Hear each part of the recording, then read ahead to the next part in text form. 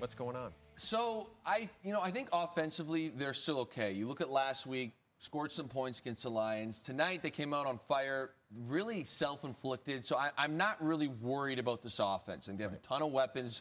They'll be fine there. However, defensively, last week they got absolutely gassed. This week the same thing. And a lot of it's been through the air. Part of what I think the issue is for the Minnesota Vikings is the quarterbacks that they're playing. You look at some of the tough games they won early, it was young guys. Jordan Love, C.J. Stroud, Brock Purdy. Last couple of weeks, it's been veteran guys, Jared Goff, Matthew Stafford.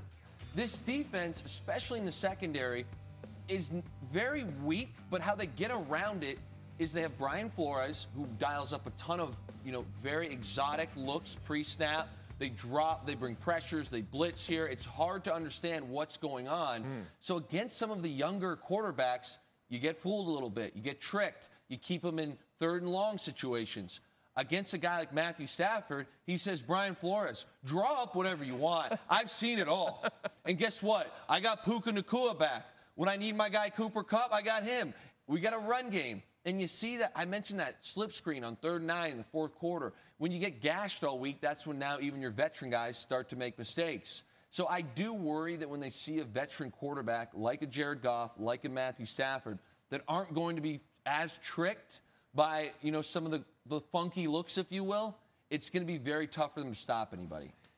This Rams team, this is a massive win for them, and a lot of people were picking the Rams. Yeah. And it was interesting because all week we were talking about possible trade rumors. Cooper Kupp maybe getting dealt. Maybe he's going to be the next superstar to get dealt. Nacua and Kupp come back, and they're just firing on all cylinders, and you're starting to think, well, this division's kind of up for grabs, and they're not out of it yet. It's absolutely up for grabs. And I don't know why they would trade Cooper Kupp other than the fact that they sit there and believe they can't win a Super Bowl. Because I'm telling you right now, they can win this division. They're 3-4. The Seahawks right now are 4-3 in the lead with a game against Buffalo upcoming. So you said it. We saw it tonight, Jay. First and foremost, Matthew Stafford was slinging it all over the place. Guy looked incredible. Then you have Puka Nacua, who went off for over 100 yards, just right back in sync with Matthew Stafford. Kyren Williams is incredible at the running back position. And Cooper Kupp, the trade guy, is, not used as much, probably the third weapon right now, but can still do it. Now, the one thing I will say, if I'm a Rams front office person, is, Cooper was generally quiet for most of this game, and the offense looked good. So you can sit here and say, can we win the division? Yeah, sure. Are we a Super Bowl roster? And if you don't believe that, I could see them moving, Cooper Kupp still, just because, hey, maybe we get a couple pieces on defense, load up for the future. Yeah. We still have Puka Nacua, Kyren Williams. We want to go that route.